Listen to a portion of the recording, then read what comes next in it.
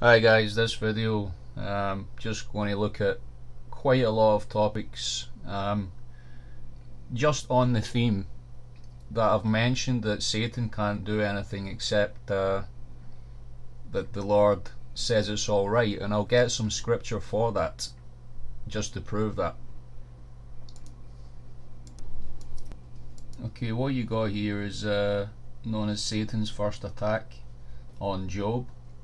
And basically the first part of this is in the heavenlies, and God actually boasts to Satan, has thou considered my servant Job, that there is none like him in the earth, a perfect and an upright man, one who fears God and escheweth evil.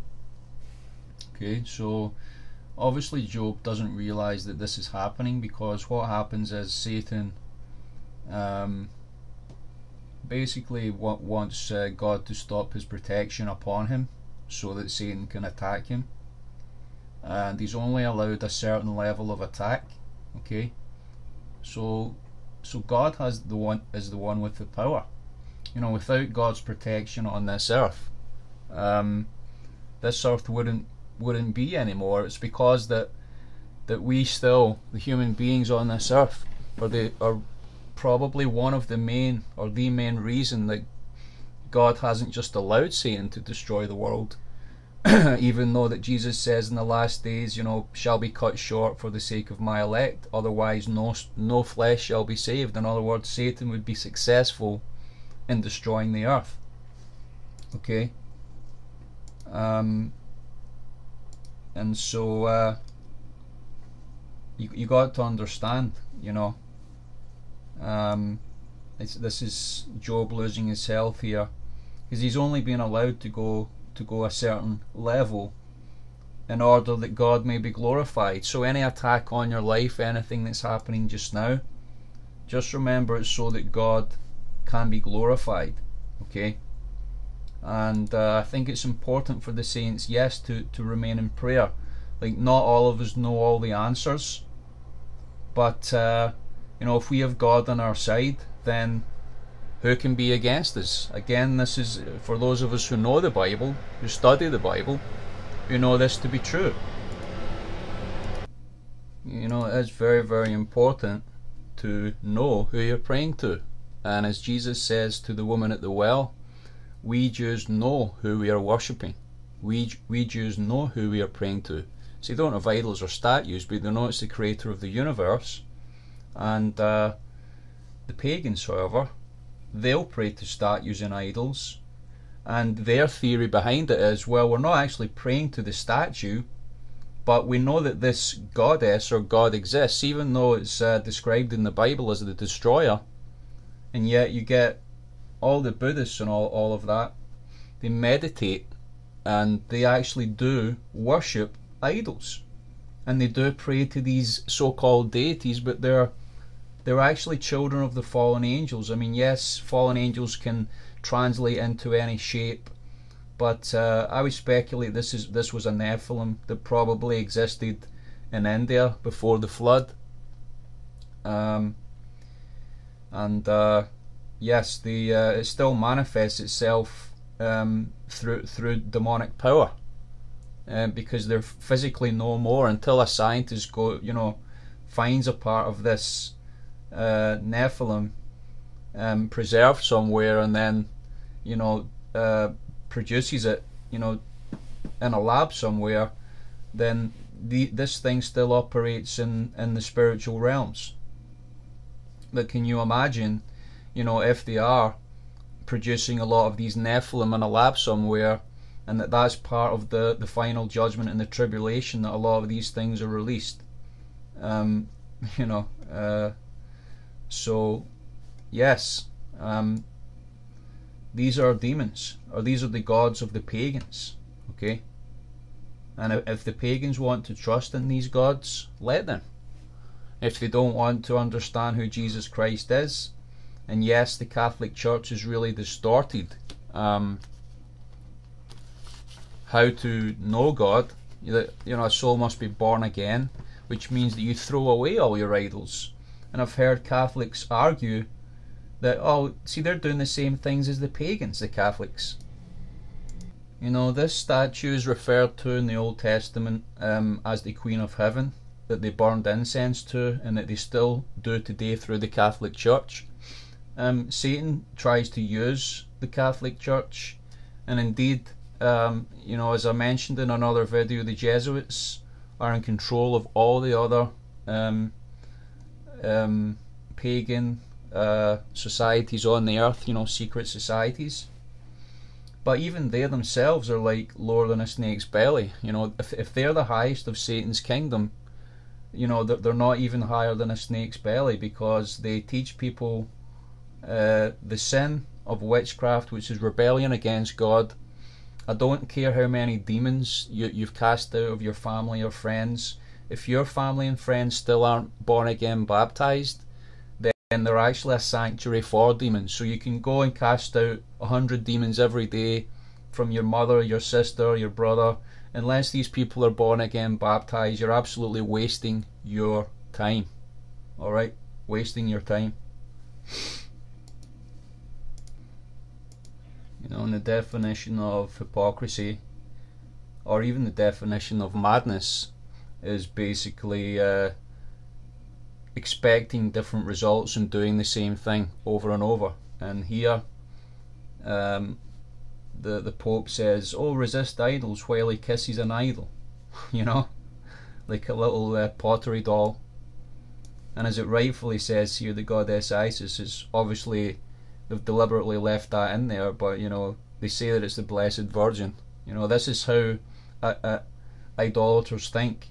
Well, I'm just doing this in order to remind myself of Mary, the Mother of God. But whereas Mary, the Mother of God, would not want you to pray to her, would not want you to have any idols of her, if you truly love and respect her, then you follow the God of Mary, who is Yahweh, and you pray to Yahweh in his son's name. That's what we're meant to do. That's the role of the Messiah, is not only to fight against the enemies of born again Israel, you know, as we will see at the second coming, but his role is to redeem our souls from death and hell. I mean, that is probably, if not, it could be one of the greatest roles, that obviously that in our minds is the greatest role as Christians.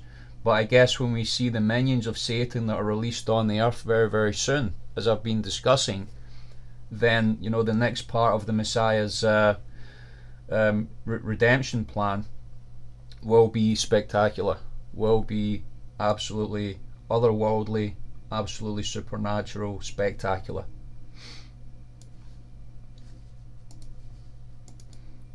As I've mentioned, there are many channels on the Mandela Effect. This is one of them.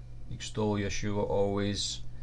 And this is one of the least channels that I look at. In fact, I've looked at one or two of her videos that I agree with. But a lot of stuff that she comes out with is, well, I don't agree with. And so I really think that she's gone overboard. I think that probably, I don't think she has an agenda. I mean, I don't think that she's like, you know, like a secret society member that's just trying to get people to believe that, you know, God's word can be changed, and therefore, you know, that we shouldn't trust God's word. That's not what I think she's trying to do. That's not her agenda. I don't agree with a lot of the Mandela effects that she's found, but obviously there's a lot of channels dedicated to the Mandela effect. I'll just look at a few of those just now. You know, this is a brother that one of his videos he did on the Mandela effect, and he got like 10 or 20 times the amount of views on the videos he normally does. So it should tell him about the level of interest in this, and that there is so many people that have noticed changes. And to me, that I know that he's an advocate of the King James Bible, and I still use the King James Bible as well, because I believe it's from the correct manuscripts. That's the main reason that I use it, and the other reason is I believe it was translated correctly, you know. But yes, people that have used the King James Bible a lot longer than this brother has seen changes in it, you know, and they are very stable, reliable, born again Christians. And so while this brother stands up, I respect this brother, you know, he's got a lot of good teaching and stuff, but as you can see, I think this is just going too far, because this book, you know, speaks about the King of Kings and the Lord of Lords, and his word is a living word and should live inside the saints. And so I believe that God has allowed this test upon the saints. Okay, it's a little bit like what I showed you there, the scripture in Job. I think that probably there's been some kind of thing in the spiritual realms that God has seen that, yes, I mean, the King James only so-called controversy is divisive, okay, and it's very important how we handle it, but I think that God really wants the true believers to come together through a spirit of grace and a spirit of truth, okay, and love for the truth. And if we're not going to listen to one another, or at least if we can't agree on a Bible and understand there should be continuity within the body, but we're there to worship the King of Kings, the Lord of Lords, and that's the most important thing to remember. And I think there's a little bit of wisdom in some of the pastors who haven't gone, you know, completely King James Bible only, because they know there's other Bibles out there that have been translated from the correct manuscripts. There's not that many, there's just a handful, okay? But me as a believer who's been born again, baptized for over 20 years, I can see changes in the King James Bible personally, okay? And so just I've went through some of those changes. Let's look at a few more channels who cover some of those changes.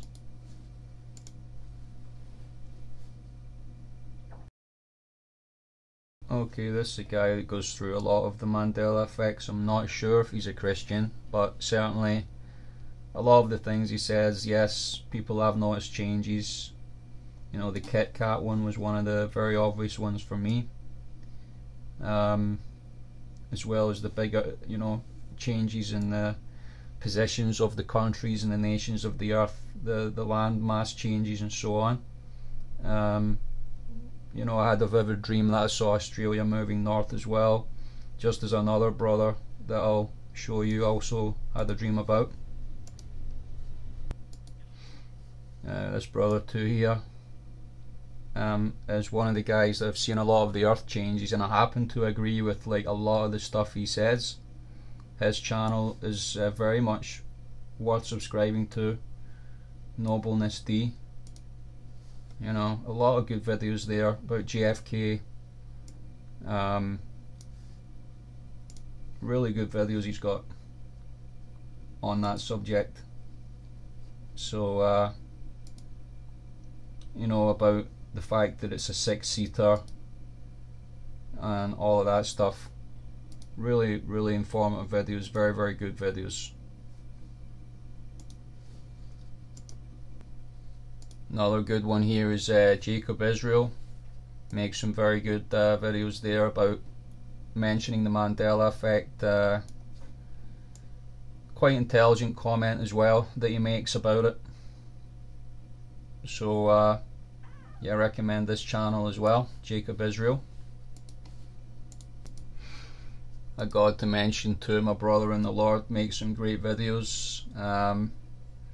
You know, this guy's born again, and yeah, support this brother too, man. It looks as if he's been well supported as well, and he's got a lot of good videos about the Mandela effect and the news topics today. You know, Kanye West. And again, this is like a testament to the power of prayer, because I know that a lot of Christians get together and pray for these celebrities, including myself.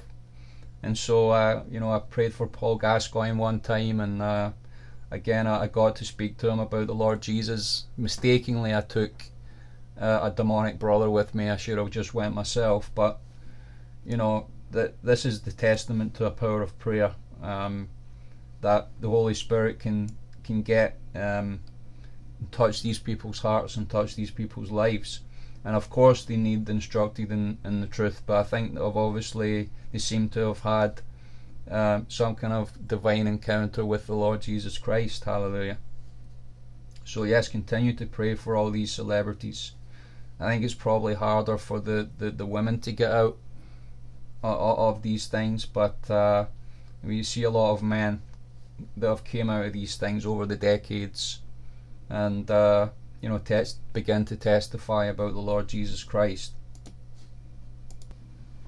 And of course his foe Helix here, who I believe is still making some absolutely fantastic videos,